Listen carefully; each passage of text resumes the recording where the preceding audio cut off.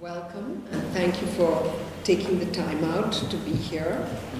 But it's going to be a very special lecture.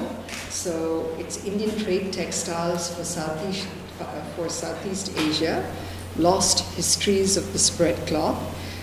Dr. Gauri Krishnan is well known among academics and people involved with any sort of intellectual work in textiles. She's the former center director and lead curator at the Indian Heritage Center in Singapore, and has been coming to India and involved with India for a long time. She obtained her PhD and taught art history and aesthetics at the University of Baroda. And she has, sorry, I don't have my glasses on, developed the South Asian galleries at the Asian Civilisations Museum, which is one of the finest museums in Singapore. I remember going there with my children when they were quite young, Gauri, and they were fascinated with all the interpretive strategies that the museum has employed, and I think the museum is really one of the finest museums that I have visited in a long time. I haven't seen it recently.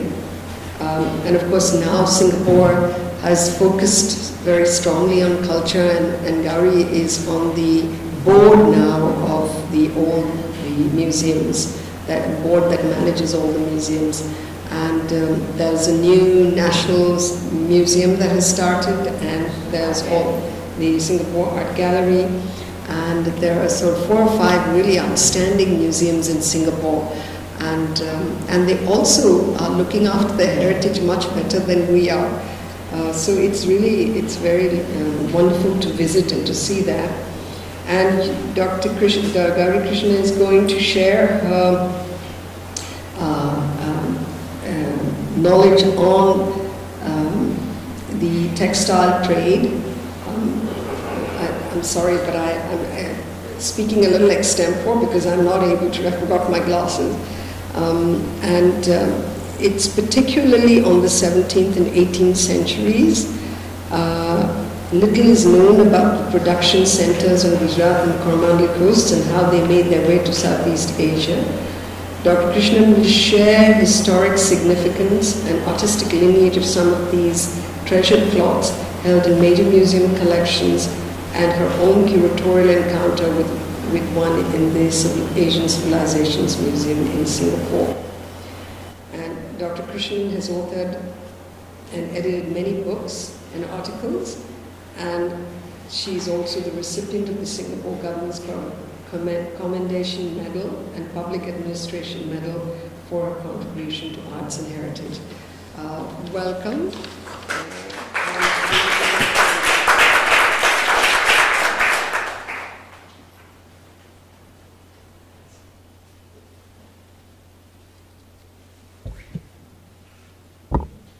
Thank you, Dr. Mehta, for this very kind introduction, and thanks to the team at Bahaudaji Lal Museum for organizing this lecture and for inviting me for my first public talk in Mumbai.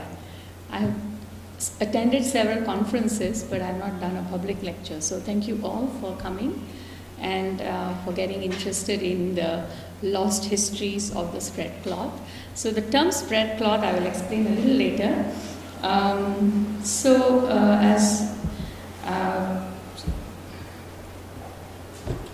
use the, yeah. So as just explained, we had the Asian Civilisations Museum had acquired a major collection of Indian trade textiles in 2009, and myself and my counterpart in the Southeast Asia collection division, both of us worked very closely in making sure this collection actually comes to Singapore. And while doing this work, we realized that there's so much more to the trade textiles than what we knew already or has already been shared through either museum collections or through books and articles.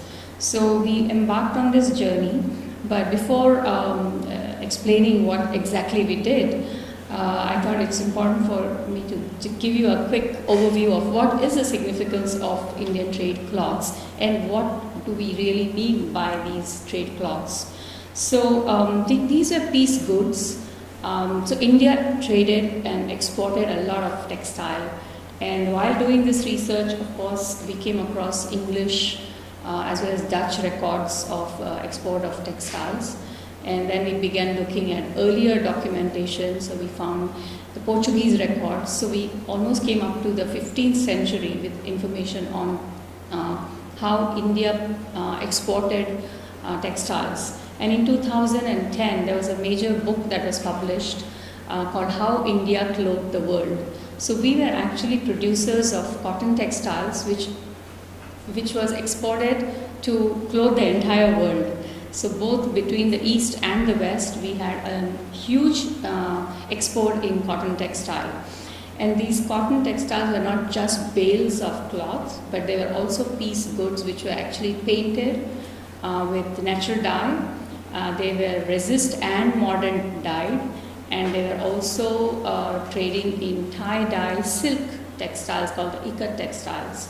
So this is a very, very specialized skill, and for those of you who are not aware so much about the production of textiles, it's important to note that India produced dye which were fast colors, and we were the only country which produced dye which had dyed cloth which was fast color, which had fast colors. So for example, in Europe at that time they didn't know how to dye color, and they learned the technology from us.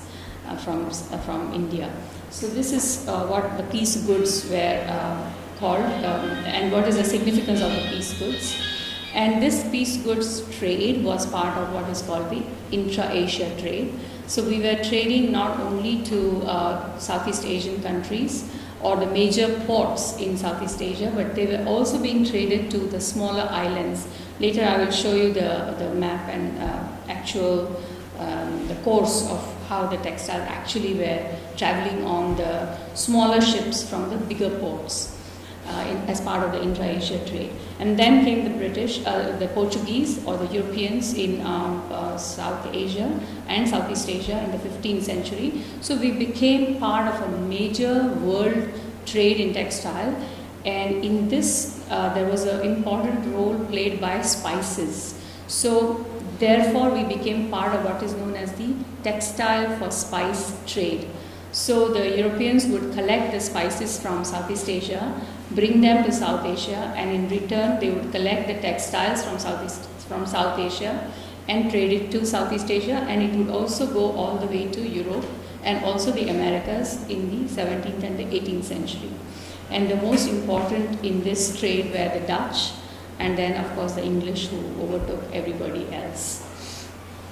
And I also wanted to highlight the fact that these are not just commodities, but they are also creative production of a cultural heritage of our coastal regions, especially Gujarat and the Coromandel coast, because these are the two regions from which our collection comes. And so the focus during this next 1 hour will be entirely on Gujarat and the Coromandel coast textiles, and also highlighting the fact that these were luxury goods, and they were also treated as heirloom textiles, luxury goods for the European market, but for the Eastern market they were not only luxury goods, but they were also treated as heirloom textiles with spiritual and symbolic value.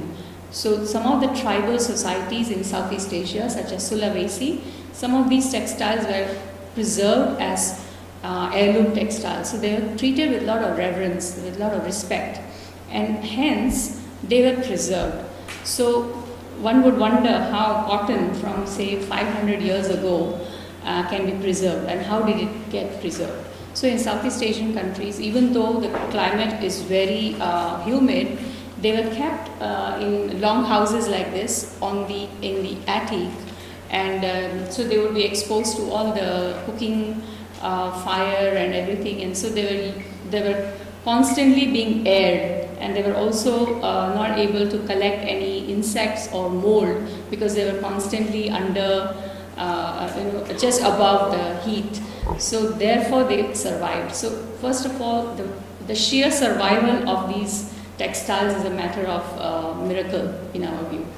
So I'll just give you a quick overview of what we have been doing with this collection. Is that we actually did a major exhibition in 2011, and these are a few shots from the gallery. We called it Patterns of Trade because each has a unique pattern, and we also studied and compiled the various patterns in our collection, both from Gujarat and Coromandel coast. These are some of the views of the galleries, and we also displayed them through on regional basis, on basis of technique, as well as on the basis of typology of patterns and designs. So there were several sections, and we also emphasized a lot on technique. So we also went to some of the block makers and some of the printers to try and recreate some of the old textiles. And so we also displayed that. And as part of the research tour, we also took groups of people, including our curators, our textile experts. We had a researcher working with us for 1 year who was studying dye, and also conservators to different parts of India to actually look at the production centers, because many Western scholars have also written extensively on trade textiles, but most of them refer to the EIC or the VOC, the East India Company, and the Dutch East India Company records, but no one looks into Indian indigenous records or Indian indigenous production techniques to understand how these textiles were produced. And they didn't just emerge out of nowhere. So what is the whole tradition of illustration or weaving or dyeing that is part of a heritage of a certain region, say Gujarat or Coromandel, from where this evolves. So we took that up as a challenge to try and understand where are the roots of some of these motifs, where are the roots of some of these techniques, and where are the roots of how some of these textiles were actually used, or whether they were used at all in the Indian context. So yeah, so this is something very unique. This is a pattern patola, but this is actually a backdrop which was used in Javanese courts. So this is actually a recreation of a procession that was something that the textile weavers from Patan found in books from museum collections, and they said, if our ancestors could do this, why can't we?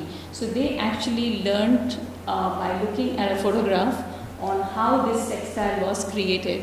They do not have the memory or the training from their ancestors. They're actually learning on the go from the visual that a museum curator provided to them, and they actually recreated this. So there were like 8 or 10 pieces that they wove from no background, just a photograph from another museum collection.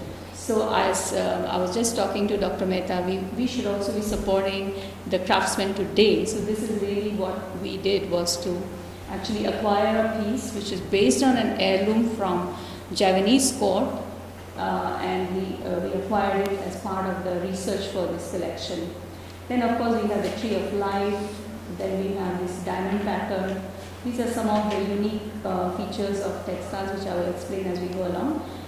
We also used a lot of clothing, because many of our textiles were used as yardage, were sent as yardage, and they were produced as what we call baju, or sherwani or a jabba for Malay royalty as well as Javanese royalty. So these are some of our exhibit details. And from here, a few more slides, I will just talk about how we embarked on our research. So we actually went to Patan. This is the Vinayak Salvi family, whose textile looms have been documented for more than 100 years. So I'm sure probably you also have records in your museum of products from this family, because we have found examples of photographs of their ancestors, I think 3rd or 4th generation ancestors, in the book of Alfred Buller. So this is something that can easily be traced to the great exhibitions which were held in Europe. And again, this is double ikat, and other than the Patan, the Salvi family, there are another 2 or 3 families in Patan, and then their relatives who have now moved out, I think in Surat and also in Baroda, there's 1 or 2 families who are doing the Patan Patola. The history of Patan Patola almost goes back to Solanki period, and it is said that this group of families were invited from Maharashtra by the Jain ruler who needed to wear one new silk dhoti every day for his prayers. So the Jain ruler actually invited these weaver community to settle in Patan. So that's the origin of Patan Patola. This is so the 2 above are actually Patan Patola, but the one below is single ikat, which is different from double ikat. So you can see they are actually preparing the gold thread for weaving, and this is how they do the tying of the single ikat, where you can actually see the pattern nearly formed. But when you look at double ikat, it is only on the loom, and after pushing the yarn into place that the actual pattern, the sharp pattern will be formed on the loom. So that's the difference between single and double ikat. So in double ikat, both the warp and the weft are tied and dyed, whereas in single ikat, it's only the warp that is tied and dyed. The weft is of single color. So that's it's much easier and much faster and much cheaper to produce than double ikat. Double ikat, they can take about 3 saris or 4 saris in a year. It's that labor intensive.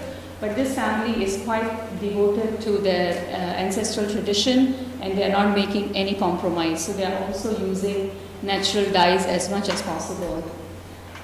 Then we move our attention to the Coromandel coast, and here is a visit we made to a very eminent collector and also art historian Jagdish Mittal, and who is based in Hyderabad, and the Government Museum in Chennai, which has very interesting collection, again very old collections from 19th and early 20th century of block prints as well as painted textiles.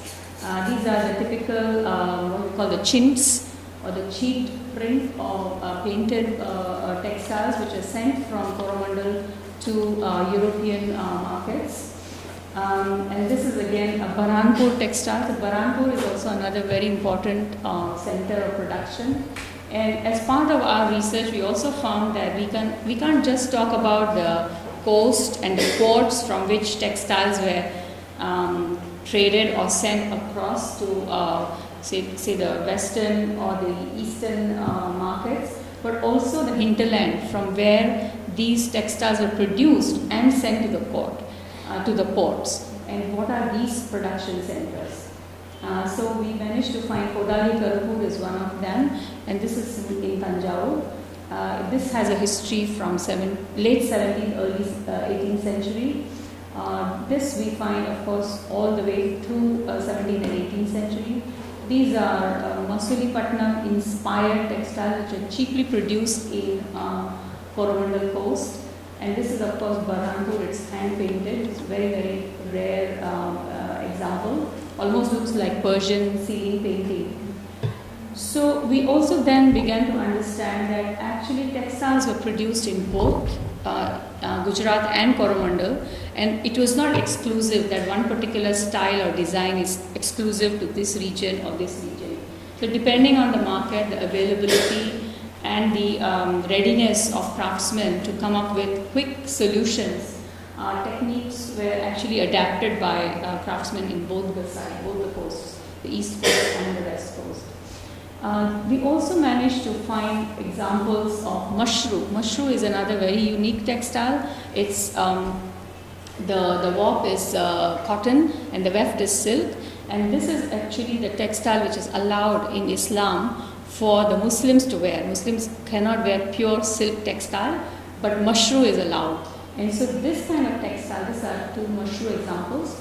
which were allowed, and they were traded extensively to the West Asian market through both Arabic and Persian ports. And so we had managed to find a huge album of textile segments or fragments which were used by the Sarfoji, the Maratha ruler of Tanjore, for bookbinding. So this was another very interesting discovery. And these are of course the Kodali Karpur textiles, which again were used as examples for bookbinding. And if you know, Saraswati Mahal is the only library that has some of the earliest books, handwritten as well as printed books from as early as the 15th century. They also have a number of manuscripts. And so this was part of the library's ongoing project on binding books, that these samples were actually collected. So this is our team, which is being shown the examples by the curator of the museum. Then, as I said earlier, we were also interested in dye. And so one of our researchers looked for the red dye, madder, or it's also known as manjishta. And we wanted to find out how some of the textiles in our collection, where the red color comes from. And other important dye that was produced and also traded is indigo. We not only dyed our textiles with indigo, we were also trading the dye itself. That was also sent across to both south and east as well as the western markets.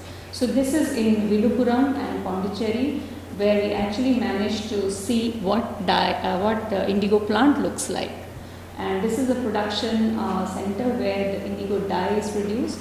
And this is dyeing workshop in Pondicherry, run by this gentleman called Yesu, who actually dyes the textiles with natural indigo dye. And these are actually warts, indigo warts. So what you can see, this little trough, it has indigo which has been prepared for many, many years. So many of them are actually 10-year, 20-year-old warts in which the indigo is being dyed, is being prepared.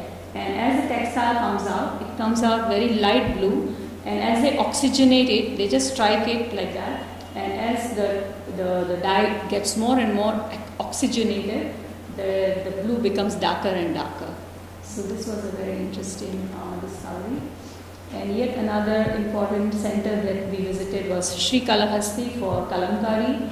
And since much of the Kalamkari religious textiles were produced by the painters who were associated with the Sri Kalahasti temple or the Shiva temple, we were also interested to see how this technique or these craftsmen began to make textiles like this, the so-called tree of life, and then the Islamic mirhab style textiles, which were then exported to the Iranian market. And of course there was a lot of Deccani demand for these kind of textiles, and how Masulipatnam emerges as a market for production of these textiles. And these are of course typical hand-drawn tree of life pieces, which would be very much coveted in all the European markets across the board.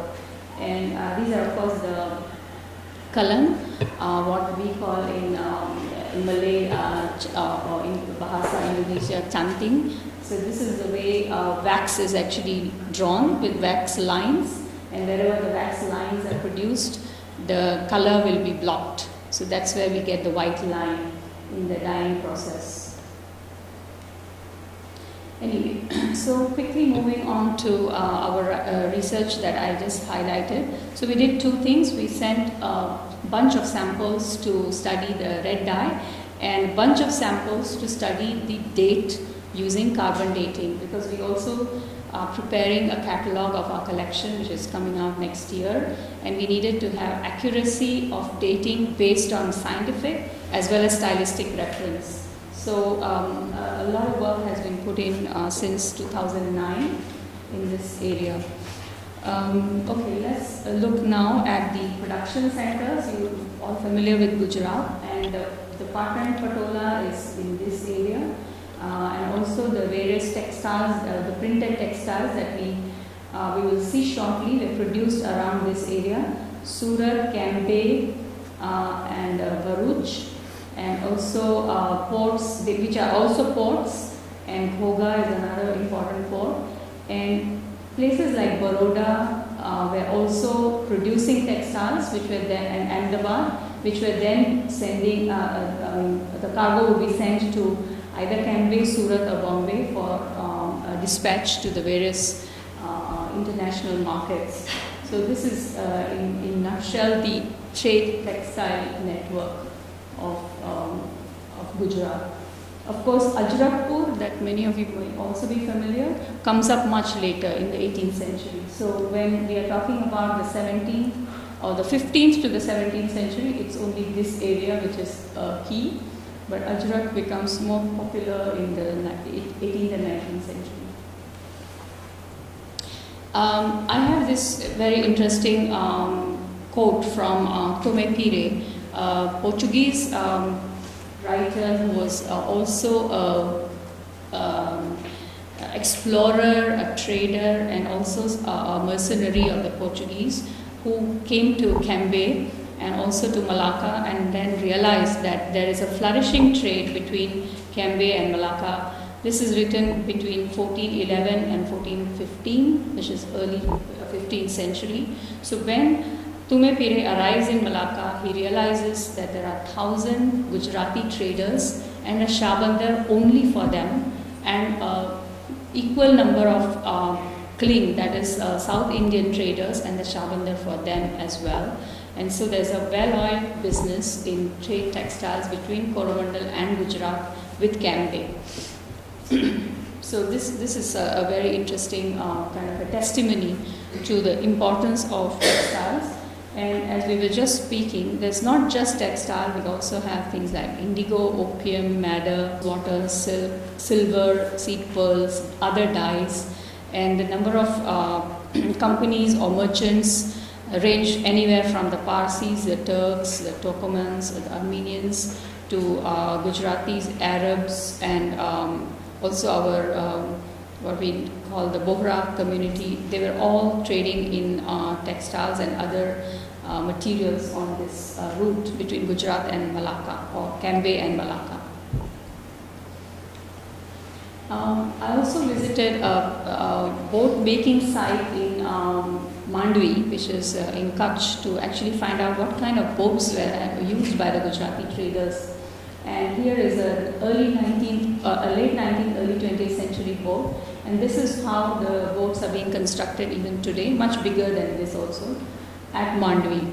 So even though the actual handmade boats are no longer in vogue, it is still a tradition which is being followed by the boat makers, and the wood comes from Malaysia, but the technique of making these wooden boats without any screws or nuts and bolts is still prevalent, and there are people who are still making these boats. And there are also research scholars who are camping in Mandvi to actually document this whole tradition.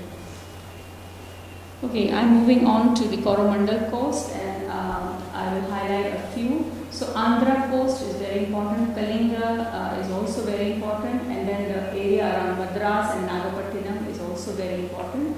Cotton is produced in the hinterland of Tamil Nadu and also hinterland of Andhra Pradesh and Odisha, and production centers such as Musuripatnam,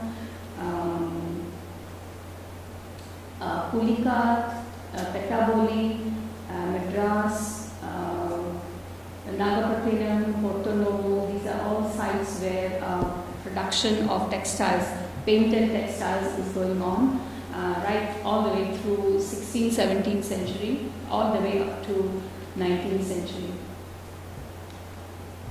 And so again we have reference from Tome Pire to what is the significance of the connection between Pulikat and Malacca.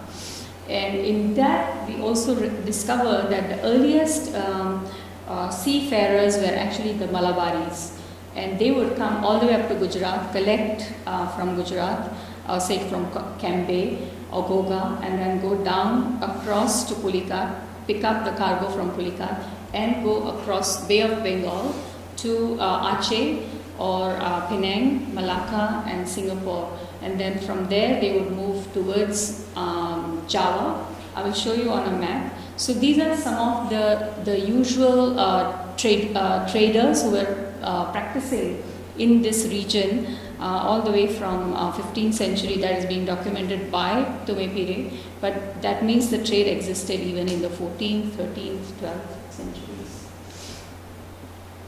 Okay, then I wanted to also explore, do we get any inscriptional or any epigraphical references to trading guilds or trading merchant networks?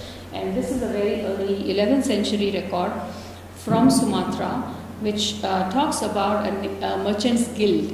And currently I'm also interested in exploring what are these guilds and how many guilds there were. So there are also guilds not only in the Tamil region but also in the Gujarat region. We have, with the help of a few scholars, I'm exploring that.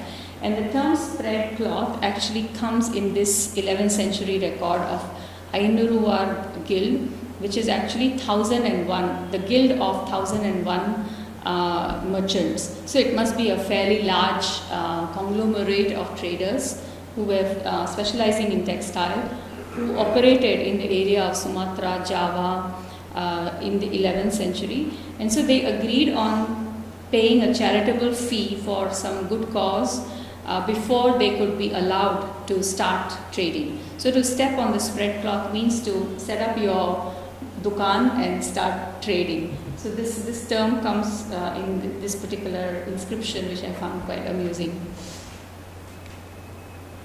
Anyway, here is the quick overview of the ancient trade routes, and we already have Barigaza. We don't have Cambay, but it's the same area.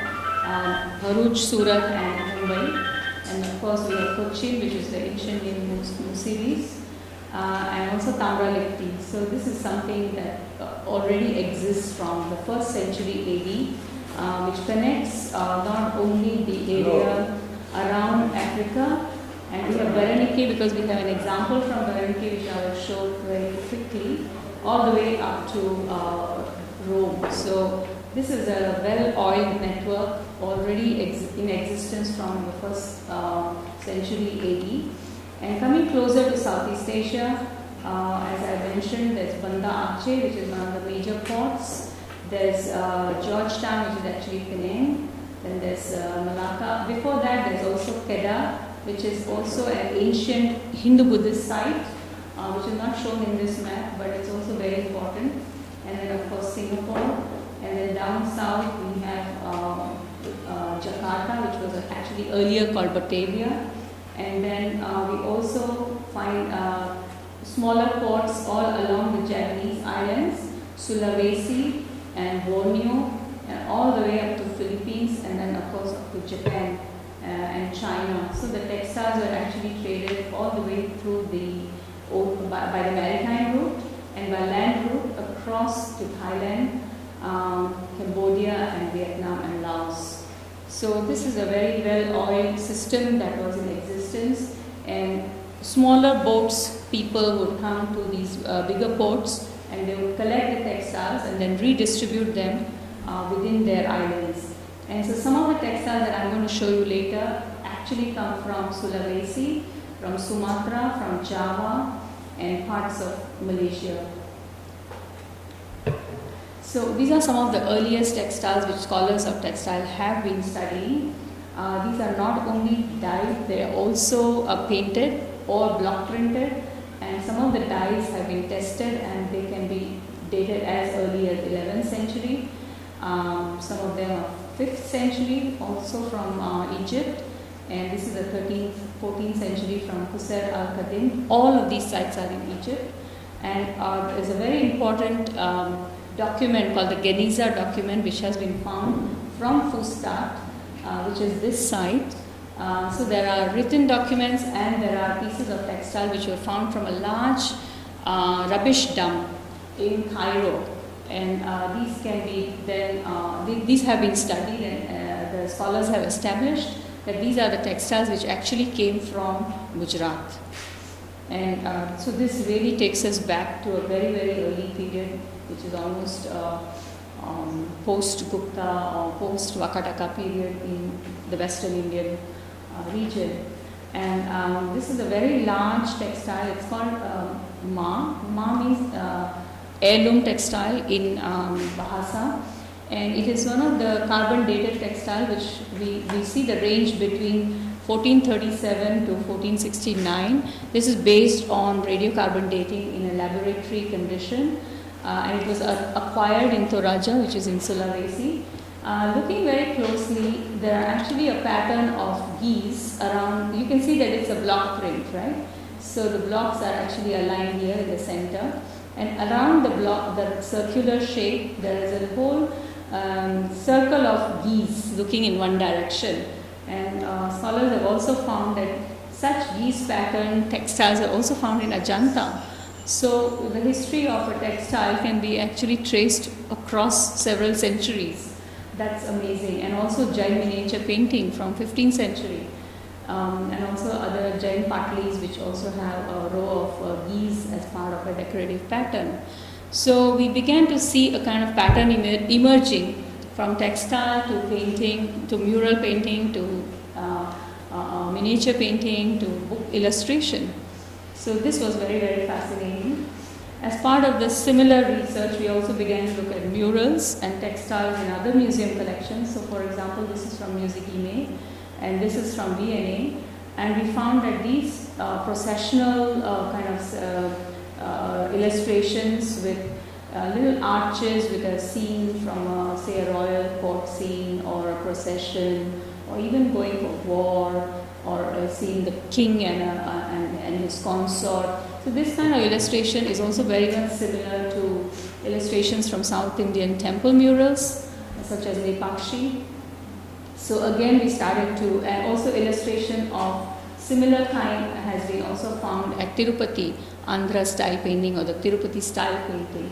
So there are very close comparisons that we can draw with painting tradition and this kind of export textile tradition. Then we again began looking at the structure of a textile, because those are illustrated textiles, but there are also textiles which are all over or woven, and these are some of the early research documents that are produced by people like Buller and Fisher, Everett Fisher, who studied early textile forms, especially with patolas and printed textiles such as these, which are produced in Gujarat. So these are actually commissioned textiles which were sent as hand-drawn patterns, from which our Gujarati block makers would actually make blocks, and these are actually names of the merchants or the printers who commissioned these blocks to be made. And so there are hundreds of such books with different pattern designs which were commissioned by Thai royal market. These were specially commissioned for the Thai royalty. And so this is actually a Thai term which says Muscati. So Muscati was actually a firm, a Daudi Bohra firm based in Gujarat and Bombay, who were actually commissioning these and sending them across from Surat and Bombay to Thailand. So this is another interesting document of textile patterns. So this is actually the body textile. This is the border. And when we started to look at these typical borders which we would find in our textiles, we started to look at patterns that emerged from architecture. So we have an example from the Sun Temple or the Adalaj step well, which also has similar, what we call the triangular tumpal pattern. And so this is part of the looking for the ancestry of the patterns. That's the kind of research we've been conducting, and we're finding very interesting correlation with architecture, painting, as well as mural and manuscript painting. Another very, again, tempting example is of these dancing ladies, which are very large figures. They are actually similar to the dancing figures that you find in Jain miniature paintings, which are quite tiny, but these are huge. They are much enlarged, but follow the same, the same Jain miniature painting tradition of aligning a whole row of dancers and musicians. And these were also found, as we say, acquired in Indonesia. So these were also part of the so-called heirloom textiles, which were preserved by the Torajans or the Sulawesians. And again, you notice the blue and the red, the two dominant color schemes that keep coming. The Cheru for the red and the indigo for the blue. Just an example of a very early party from Gujarat. Another row of dancers and musicians, which also looks like the similar format that the textiles designers have created, and also the row or a band of dancers and musicians that you find in the temples. This is from Modera. So we are quite tempted to think that the people who were commissioned to do these textiles most likely came from the painting workshops in Gujarat, and they would have been probably asked to create the main template, and then the textile producers may then follow up with their own idea of how to create the layout of the textile. So you can see the structure as I showed earlier, and then this is of course not hand painted but block printed. So over the years we also find that the painting hand drawing tradition, like this is the hand drawn tradition, gives way to block making, which is a faster mode of production. And my colleague actually went to Toraja, and he found that Torajan artists are still doing the same technique or same style of dancing girls or dance and music related patterns in silk screen. Can I just stop 1 minute? Yes. Just request people not to take photographs. It's very distracting for everybody else, including us now. Thank you. Thank you. Yeah. So yeah, and again, as I was talking about looking for roots of some of these pattern motifs, and I found one of these from Ajanta, a very interesting correlation with the lady with the parrot from the Ajanta cave. Maybe she's a Vrikshika or she's a river goddess. Yeah, she is a river goddess here. It's Ganga actually. So it's the same motif of an auspicious female, which is reappearing in this textile tradition. However, what is still ambiguous, as we don't know who were the people who commissioned these in the original context, because even the Torajans do not know why their ancestors actually collected these textiles. So we can only take a very intelligent guess. Then we also found that the female motif also becomes very aggressive, for in these cases they are actually wielding weapons, and these are also block prints. And so again, looking for their connection with temple architecture, we also found examples again in Western India of feminine representation of warriors, women as warriors.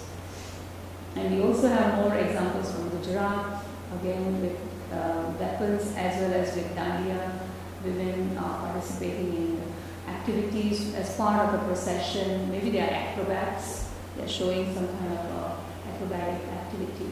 So this is the full textile. So you can see that these piece goods were never separated, and many of them have been found in as many as 5 pieces.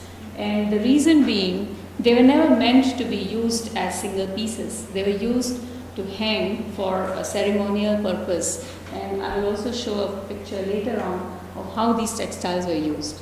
So original context, original production, and its eventual consumption by the communities that respected these textiles, there's a complete gap, and we really have very little information as to how to explain this kind of patronage. Yeah, I already spoke about this, so I'll skip it, but just have a quick look at how beautiful this textile is. Also notice that this is not a sari. It's neither a sari length nor a sari width. It's a shoulder cloth, and in this particular case it's a backdrop, like a wall hanging. So there are different looms that the Indian weavers would use for the market, for the Indian market or for the local market, and for the Indonesian market. So these are saris, like this particular one is a sari, but this is a shoulder cloth. And these are, we call them patola pants. This is the full chab pattern of patola, if people are familiar with. This pattern of circular arrangement of flowers is actually called the full chab pattern. And the Indonesian royalty would use them as pants. And these are the ceremonial royal clothing in which they would use a sash as well as a pant. And women typically would wear a textile like this as a shoulder cloth. And again, the antecedents for this particular textile we found in the Rani Ki Vav carvings, and we found that these are actually like ikat patterns if you look closely. And I don't know whether we are familiar, this is a Vora Gaji, so this is also a typical design which is again very popular only among the Vora community. So this is not a trade textile, but we also found it as part of our collection. So they also made their way to Sulawesi at some point in time. Again, relationship with Jama Masjid in Canbe and this textile pattern which has a similar geometric arrangement of positive, negative spaces of arranging diamond patterns. Moving on to another very interesting and very unusual technique and also mythological character. I'm not sure if you can actually see very carefully. These are actually double-headed bird. It's called Gandabherunda, and in the beak, the Gandabherunda is holding 2 elephants, and also in its claw. This side is not there, but this side you can see the second elephant. So there are actually 4 elephants being grabbed, 2 in the beak and 2 in the claws. And this is actually how my team has actually cropped the image so that we can actually see it clearly. But this textile is also uncut, and so you can see that if it's cut here, they would join it to the other side to make the full piece. So again, these textiles were sent and they were consumed or used in the same way, which means a textile like this could have been produced for, say, the local market or what is known as the kalamkari tradition around the Hindu practice of preparing kalamkaris for temple rituals. But when it reaches Sulawesi, it has lost its context and it has not even been cut and joined together for its original context. Similar examples, these are from Golconda, and so it has a very Islamic Persian feel about it. These are of course just geometric patterns, there's no mythological characters. And again, notice the color red. If you keep noticing, the red is very different, and that is because the source of the red is different. There's cheru, there's sapanwood, there are other manjishta, which are different herbs which are used to produce the color red. So the use of color red is, the intensity of red is very different from region to region, and it also depends on the water in which the textile has been washed.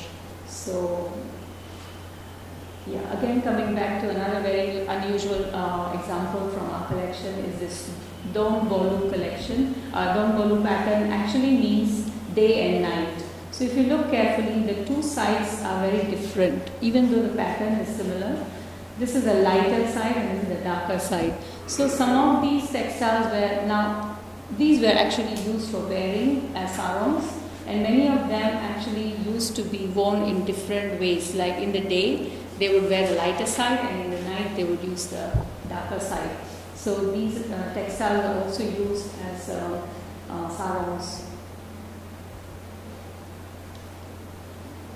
And we have the grape leaf pattern, which is again has a very early antecedent in Fustat, which is dated to 12th century, and this is from 18th century. So again, as I was talking about, some of the designs continue for centuries unchanged, and that also shows the nature of the market, because market would dictate what kind of designs and patterns are created. So So year in and year out for several centuries, some of these techniques, some of these textiles have been produced to meet the demand of the market. This is another Donbolu type small leaf pattern which is found in Toraja, and this particular type of textile would be actually tied onto a buffalo's back for sacrifice. So they would use these kind of cloths. So you can see this cloth is actually wrapped around the buffalo who is going to be sacrificed. This is something that is done by the Torajans every year. And if you look carefully, these are how the textiles, the hangings would be used. So they don't cut them up, they just use the whole length of it. Because the pattern really doesn't matter as long as it is the heirloom textile. And this particular one is of course very significant because it would be draped around the buffalo. So these are funerary rituals which are performed, for which these textiles are still produced. So even today they don't import them from India, they still continue the same design but they produce them locally. Yeah, this is a decoration of a typical house which is prepared for the sacrifice, and you can see this is the same textile, but this is how it is produced locally today. Yeah, Tree of Life is another important motif which we are very fond of, and we also observe that different markets have different styles. So this is for the European market, this is for the Sumatran market or the Southeast Asian market. And again, we notice that the colors, the style of painting, drawing, as well as the color scheme and the way the layout of the textile is done is completely different. And looking at the antecedents of the Tree of Life, we of course can trace it back to Gujarati architecture, although the examples come from Coromandel coast. So there's a lot of cross fertilization or cross-cultural exchange of ideas possibly.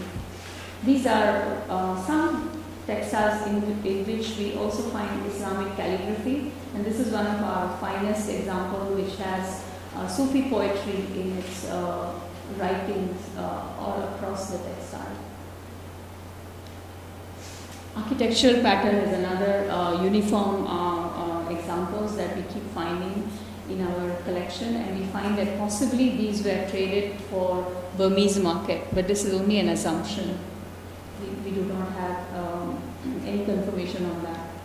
But these are all hand drawn, and if you look at them very carefully, like this particular detail that I have put here, each one is so minutely painted and so uniformly painted. You almost feel that it's actually block print, but it's actually hand drawn. So this is, as I said, is a skirt cloth.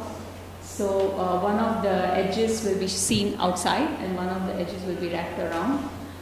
So this is a typical wrap-around sarong skirt, or what is also called sambagi in the Malay culture. Thai market is another very unique market, and we have very good examples. Similar examples are also found in Vienna and also in the Tapi collection. An example is actually now on display at the Chhatrapati Shivaji Museum. And these were again very finely drawn, and I showed you the pen, the kalam. So the white parts of the textile are actually drawn by wax, using wax. So when you dye, the wax part will not get the color. But when you look at the fineness of the lines in these textiles, you just can't believe how minutely they have painted these textiles. And this is an example which has been used as a manuscript cover. So they were not always used as either wall hangings or curtains or skirt cloths, but they were also used in monasteries to wrap around manuscripts, Buddhist manuscripts. And a scholar from Thailand is actually working on the Muscati textiles.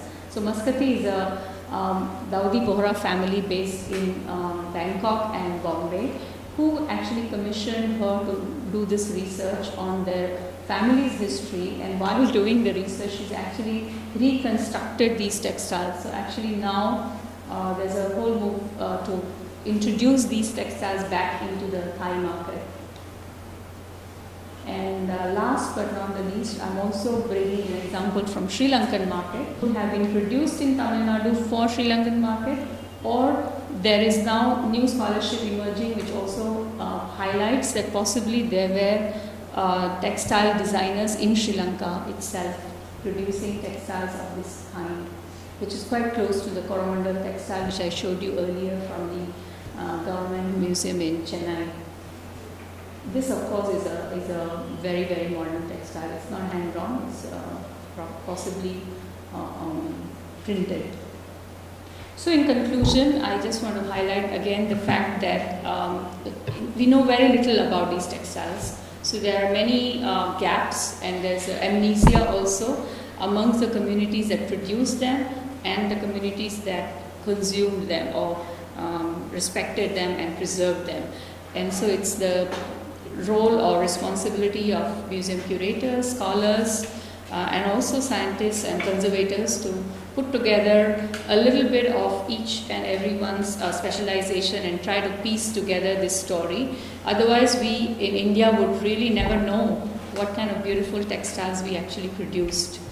And also to understand that they were not just the British or the Dutch or the Portuguese who were telling us what to do, but there's also possibility that there was a feedback loop from the market itself in Southeast Asia, which was through the Thai example in particular. We know that there was actual exchange of ideas or exchange of maybe designers, drawings or sketches which the patrons would send to our craftsmen, and the craftsmen were not just blindly producing something as a mass production. And also to highlight the fact that these traditions should not be looked as minor or as crafts or as something that is mindlessly produced, but that there is creativity involved in it, and that we should try and do what we can to sustain this tradition as far as possible. So thank you for listening.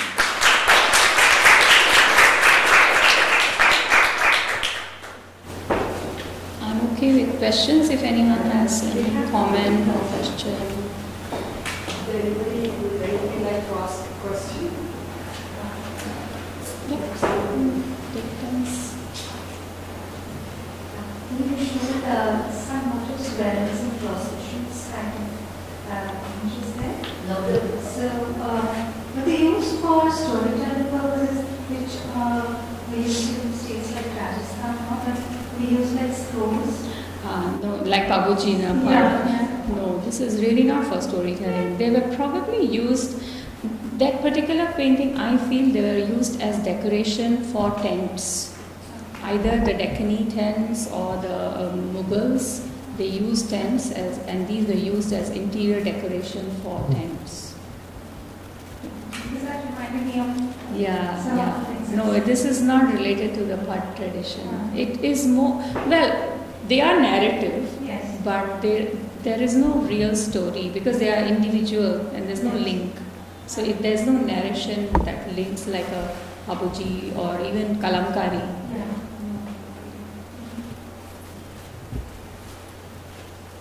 I was very, very lucky. I was in Singapore at the time of the exhibition, so I managed to catch it. It was absolutely fantastic. I thought it was particularly well curated, and I say that living in London and going to all the exhibitions there. It was so well curated. I wonder if you could tell us one little story. I've forgotten the whole of it, but it was how it was an Islamic textile. It had been completely misrepresented, and then your research showed what the original purpose was for it. Do you remember that? It was above our heads when you walked in. I showed that. That's here. I thought you showed it, yeah. That's the one. Yeah, that's the one. Yeah. So one of our volunteers actually, she read the whole text. Yeah, and it's a Sufi poetry. Yeah. It had been misinterpreted, right? Originally, someone had got it completely. Yeah, it was wrongly read and interpreted. Maybe the documentation that we received from the collector, from whom we acquired the collection. So whatever was stated in that, we actually put it But then a volunteer actually went ahead and she actually read the entire text. Yeah. But now we have corrected it, and the corrected version will appear in the book.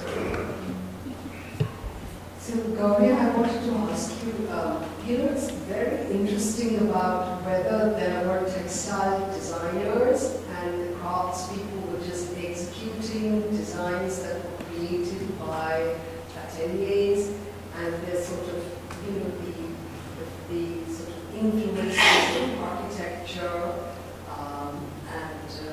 but mainly architecture that you see, and perhaps some sculpture also. So, do we have any information about that, or is that just something that... No, this is just my art historical intervention, really. Just conjecturing that. Yeah, this is just my conjecture. And we are not sure whether the weavers were also themselves the designers. We don't know that.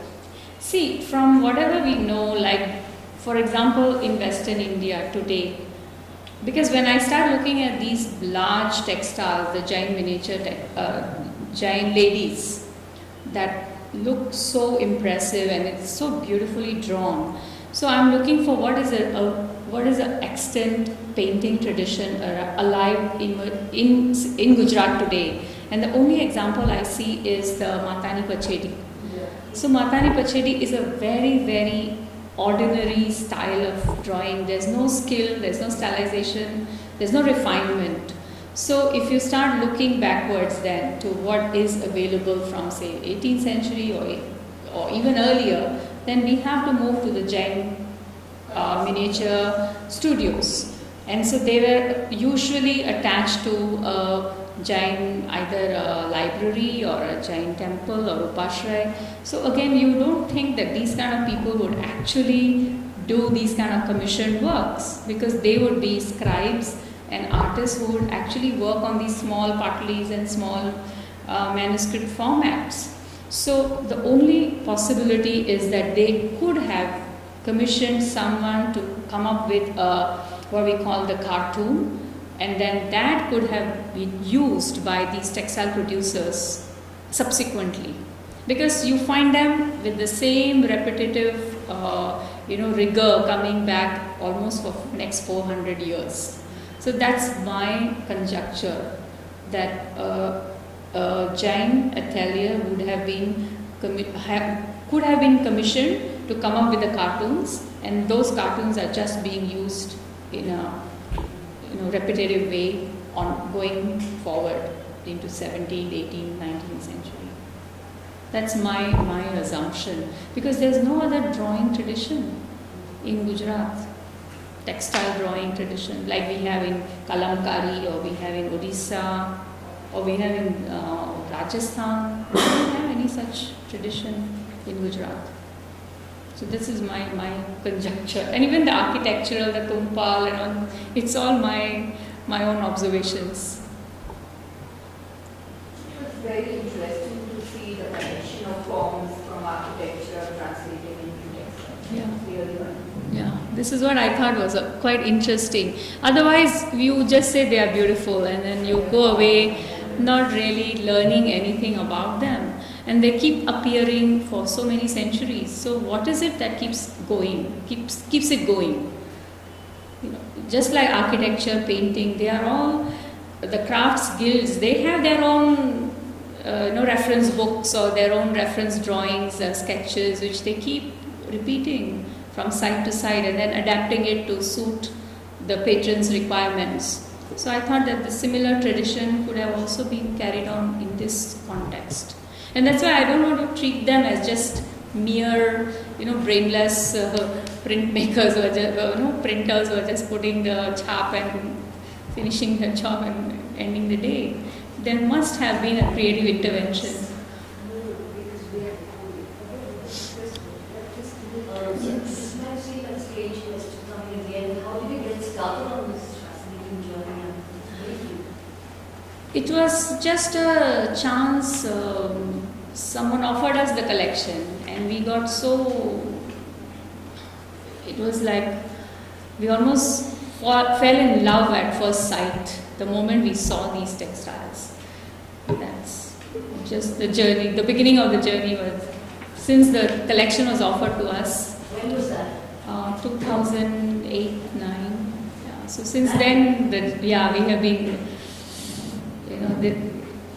we've been kind of struggling over trying to explain this whole thing. And my interest is really the production. I'm not interested in trade.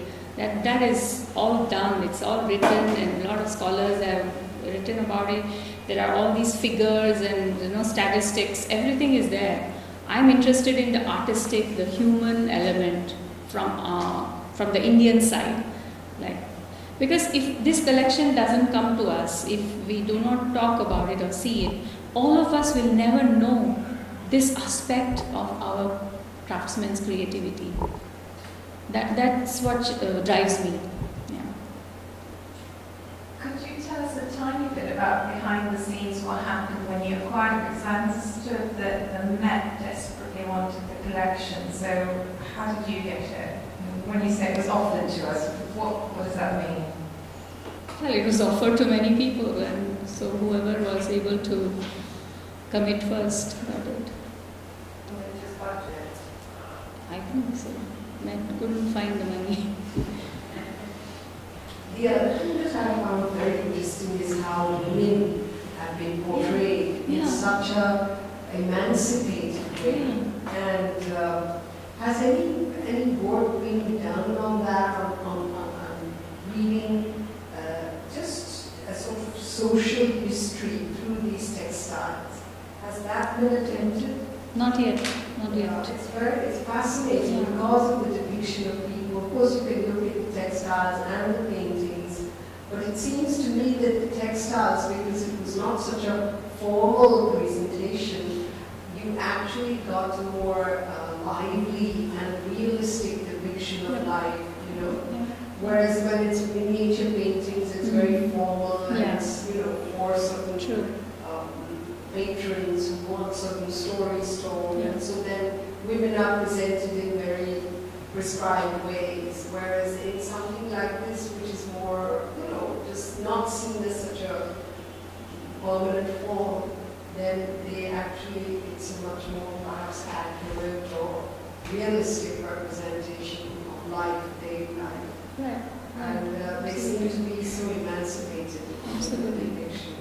Yeah, absolutely. And also some of these textiles were used by women. So that also shows the kind of choices they made and the way they asserted. Because some of this is wealth. In many of these countries, in ancient tribal cultures, they treat it as wealth. Textile as wealth, heirloom and wealth. So, Continuing for question, I wanted to know whether any of the weavers were women. Because today, predominantly, I think it is more of a male-centric occupation, isn't it? I'm not sure, but in certain communities, it's the man who weaves. Actually, women both weave. Men, women both weave. I've seen both. It's a family thing. It's a division of labor. So what I have observed is, and I have asked this question also, and I have been explained that all of us do everything. So as a child grows, they are taught the basics. So the tying and dyeing, actually it's mathematics. So each kid is explained and taught this, and women do a lot of tying and dyeing. Tying more than dyeing. I've seen them doing, but I've seen in Rajkot, women are also, young girls are also weaving. The pit looms, they are used by women also. The large loom, the one in Patan, which has that sloping thing, and it's really huge, those are usually used by men. Yeah, it's quite heavy, but pit looms are used by women. And in whole of Southeast Asia, women only weave. The backstrap weaving, where the strap is tied around the back, the width is very narrow, it's exclusively done by women. But what I like about Patan is the division of labor. Everyone knows everything. So I think that is how they keep the tradition alive and teach the usual patterns to everybody in the family. And also I wanted to know, like, for a person like me who's just come here because I'm interested in textiles, knowledge also. So I wanted to read up on something or have some reference material. Could you recommend something as a start point? Yeah, start reading John Guy, Woven Cargoes. That's the first book you can read on trade textile. John Guy, Woven Cargoes. Yeah. There's an ongoing exhibition in London. I was asking you or anyone who can say what significance to that in the context of what we saw today. The V&A exhibition is a whole range of textiles, not just trade textiles. What I showed is exclusively only trade textiles, but they have brought out everything from their collection, which is old and new, like 20th century pieces also, and all techniques. So embroidery and everything is in there. So they're really showcasing India's... Yeah, it's on a grand scale, very grand scale, and it's, I'm told, a very good collection. I mean, very good exhibition, because many things which usually don't come out have come out for this show. So yeah, it's a very important milestone exhibition. Yeah, there's a question at the back. Yeah, the gentleman at the back. Is there any prospects for the revival of these specific drawings? Is there any? Oh, sorry. Is there any prospects for revival of these, some of these specific drawings? Because we, in the present contemporary period, we have been finding that a lot of institutions have got plenty of wealth and money for revival of some of these specific techniques and the drawings, or we will be finding a good market, particularly in the western part of the world. Well, as far as kalamkari is concerned, the revival is full on. You can see the market is flooded with good and bad kalamkari stuff, commercialized very much. I know that some of the kalamkari artists are also starting to use natural dye, and dyers such as what I showed, Yesu in Pondicherry, and a lot of dyers outside, like Japan is literally importing its indigo from India. So they have also gone back into using natural dye. So that is very good. Patan Patola is totally revived. It's not going to die at all. Even Rajkot is doing very well. I think the quality is going down, but it's still there. This kind of painted textiles, no, there is no demand for it. And also because Southeast Asian market produces its own textile, very fine textiles. So there is no demand for India to produce this for them. So this kind of textiles, there's no possibility of revival. Yeah. Because it was a juncture in history, which is where there was a demand and there was a supply. And again, the supply was so interesting because sometimes when Coromandel textile people are not able to meet, I mean, let's say there's a famine and there's not enough cloth, or the craftsmen have all died and they are not able to meet the requirement, they would go to the factor in Surat and say, okay, Coromandel cannot produce this, can you produce this? So they would go and commission it to the Ahmedabad craftsmen that, look, we need so many bales or so many types of cloth, so can you produce this? And they would quickly fix something. So this kind of market-driven demand and supply kind of phenomenon doesn't exist anymore, because these traditional societies are also not using these textiles anymore. So that kind of revival, market-driven revival cannot happen. If people want to do it as just artistic recreation, that is a different story. Yeah. You spoke about the Kodali Karapur. Yeah, Kodali Karapur is a particular type of tie-dye, resist dye, modern dye, and supplementary weft with gold thread technique that was produced for a particular period in Tanjore port. So this was for the court ladies, and also the men would wear it as a turban cloth. So for the royal family, this was produced in the 18th century, and after the patrons died, the crafts completely disappeared. The craftsmen didn't survive. So there are a few examples in Calico Museum and few examples in Government Museum in Chennai, and I think also in the Tanjore Saraswati Mahal Library. So there is some revival happening, but not as good as the original. Yeah. So it was the fine lines are actually resist paint, resist dye. And then the little, you can't see it in the slide, but there are little threads of gold, which is actually supplementary weft. Yeah, they're very, very subtle designs. But some people are trying to revive it through block printing. The designs are being revived through block printing. But it's a very watered down version of the original. Extremely rare. Can you show the Kodali Karpur?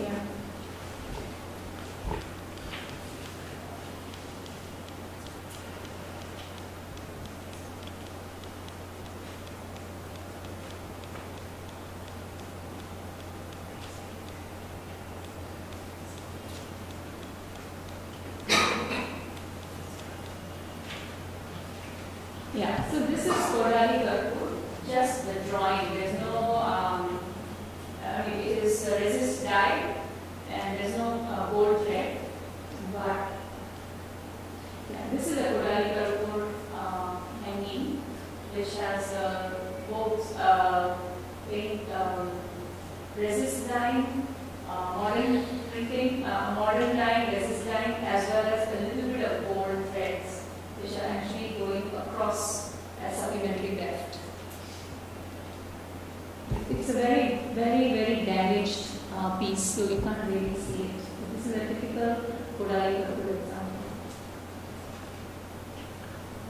This is from the Chennai Museum. It's completely almost disintegrating.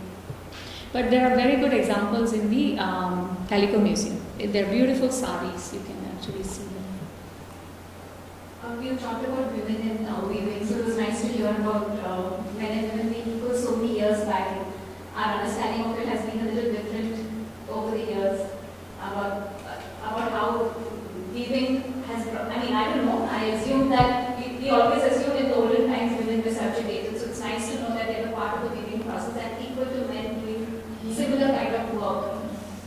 So I have another question regarding that. I just wanted to understand if it went for the trade in textiles, would it have survived? Was there patronage from rulers?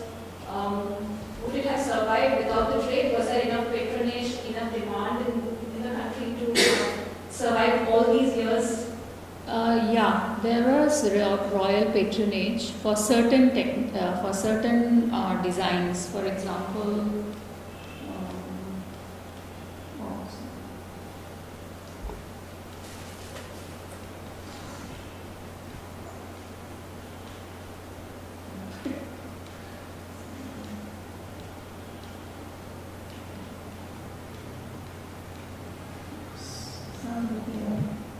because some of them were so intricate, I can't believe that ordinary people could have afforded it unless it was, you said it was intricate drawing and then years to create a sari.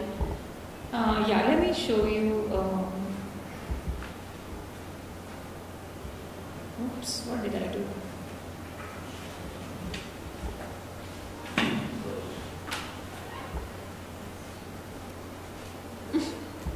No, I'm trying to press the presentation. What happened? Sorry. Yeah, I'm just even in speech, so I just disconnected.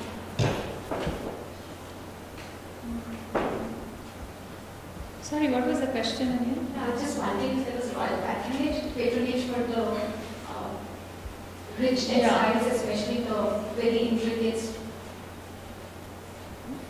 There was patronage in Thailand and all that, but I don't know how it was in India. Was there?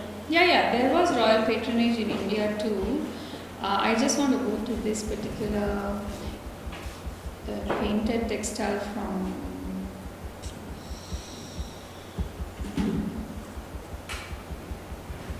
the one that I showed from the BNA and Music Email. Just coming to that. Yeah, so this particular textile was actually painted for royal patron. Okay. Anyway, so yeah, this particular was meant for a royal patron, and there are many rumals which were painted at this time during the Deccani rulers' time. You know, the Bijapur, Golconda. So these are also the Warangal rulers, the Vijayanagara, Nayaka rulers. So many of these paintings were actually, this is actually the precursor of Kalamkari. Kalamkari comes from here. This is 17th, late 18th century.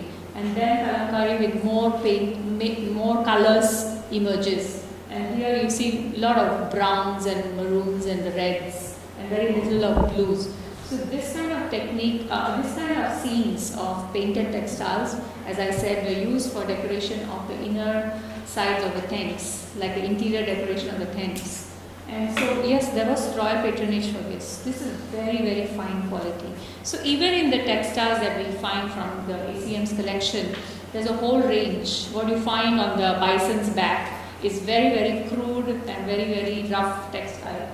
Whereas this is something very fine. This is as close to miniature painting as possible. Yeah. So yeah, some of these textiles were found in royal courts, and many of them also has a history of being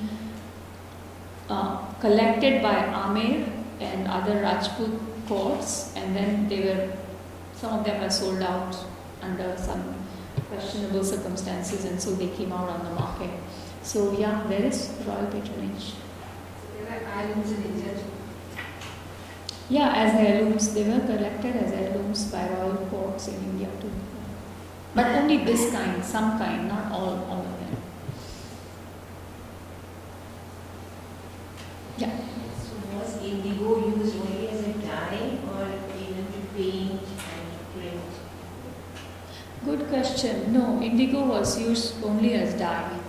It was never used for painting. Yeah. Usually they would paint with wax, where the lines had to be white, and or they would use block also, where the color can be either maroon, but not, which would be used with mordant. So when the mordant is removed and the dye, with the mordant, when the cloth is put in the dye vat, wherever there is mordant, the color will be red. Or the earliest Fustart examples where the textile is either red or blue, and where the pattern is, which would have been placed, which would have been pressed on the cloth with wax. So wherever there is wax, it's white. And then the entire textile is put in the blue vat or the red vat, and the color comes. So painting with indigo, no. Generally no. But as our knowledge of dyes developed, we had almost 5 colors that our painters, our craftsmen could actually paint, including yellow, green, yellow. But they were called fugitive colors, so they would oxidize or they would fade over time. But indigo and madder would never fade. Indigo would also fade, but madder usually would not fade. So this is the fastness of our dye, which was really something unusual. And the French and the British spent a lot of time studying our documents, our techniques, and produced very elaborate documents. So that's another story. How they stole our technology and then improved on it and came up with printing technology in the 19th century. There can be an entire lecture just on that. Yeah, which I didn't have the time to cover that. We have French documents and British documents studying technique of painting in Coromandel as well as in Ahmedabad, Gujarat area, and then produced lofty manuscripts which in detail give the entire technique and how they learned it and took it back and improved on it, and then crippled the entire Indian textile making industry. Because by 19th century, there was no room for our weavers. they had no jobs because the cloth was all coming from Britain and Dutch and Indian, British cloth was flooding Indian markets, Southeast Asian markets as well. So we have some examples in our collection which you can tell this is Indian cloth, this is British power loom made cloth, industrial cloth. So industrial cotton and hand woven cloth, cotton cloth, you can tell the difference. And the entire feel is different. The painting, the way the motif looks, and how the dye takes, the cloth takes the dye, you can tell the difference.